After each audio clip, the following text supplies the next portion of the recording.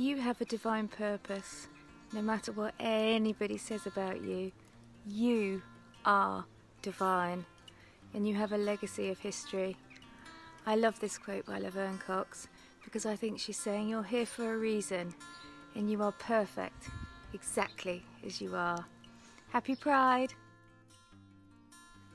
Find out who you are and be that person. That's what your soul was put on this earth to be.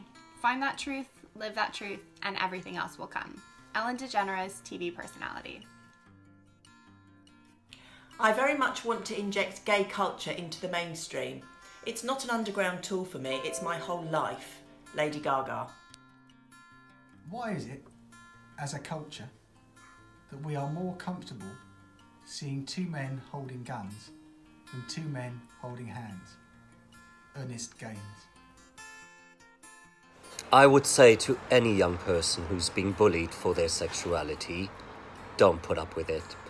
Speak to a trusted adult, a friend, a teacher, Childline, Diana Award, or some other service and get the help you need.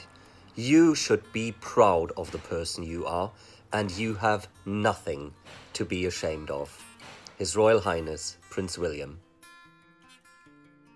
You are your own special creation. Sam Smith, singer-songwriter.